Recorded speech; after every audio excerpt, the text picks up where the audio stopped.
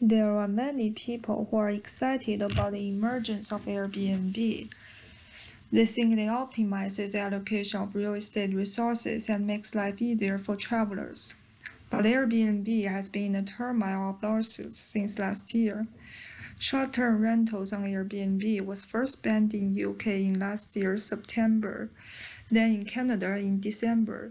In the United States, where state regulations are different, Airbnb has been involved with a list of seemingly endless lawsuits. So what is wrong with its short-term rentals and where is Airbnb going in the near future? In the UK's case, an Airbnb host was sued by the real estate company for breaching the contract between them. A clause in their contract says the house is for private residents only, and the company sued her for renting rooms in the house to guests for just days or weeks. The company's argument is that such rentals constitute private residence for neither the host nor the guests, and their neighbor's life was disturbed.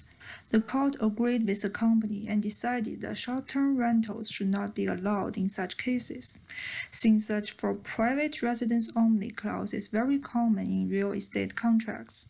This case has virtually set a precedent for banning all short-term rentals on Airbnb in UK, and hosts who break this law can be punished with a large amount of fine and even lose the ownership of their houses.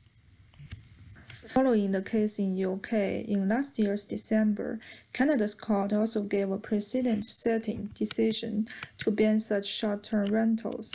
Their considerations were even more close to the economic and social impacts of Airbnb than the United Kingdom's. In cities like Toronto and Vancouver, where buying a house is almost impossible for young people, long-term rentals are vital to the stability of society. When an Airbnb host decides to put an apartment on the website for short-term rental, there will be one apartment fewer in the market for long-term rentals. Since the price of short-term rental is considerably higher, it is not surprising that many apartments are advertised as short-term rentals.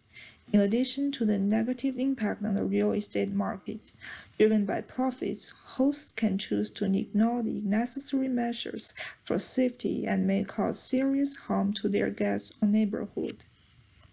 In its home country in the United States, Airbnb is still struggling to reach various agreements with state governments.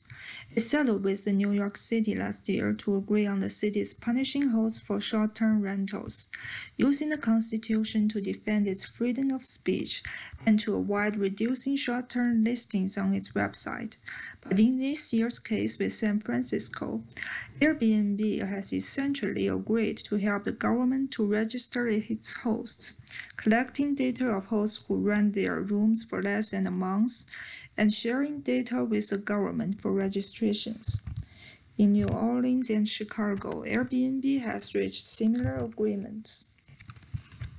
While these cases are prominent, since Airbnb has spread to many other regions in the world, like Asia, the Pacific Islands, and even in the Middle East, there are still many hosts advertising short-term rentals and making high profits from them.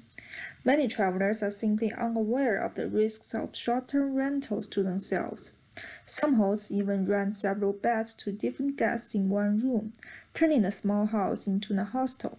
Such rooms lack privacy protection and proper security measures, which are generally available in registered hostels, often resulting in injuries and security threats.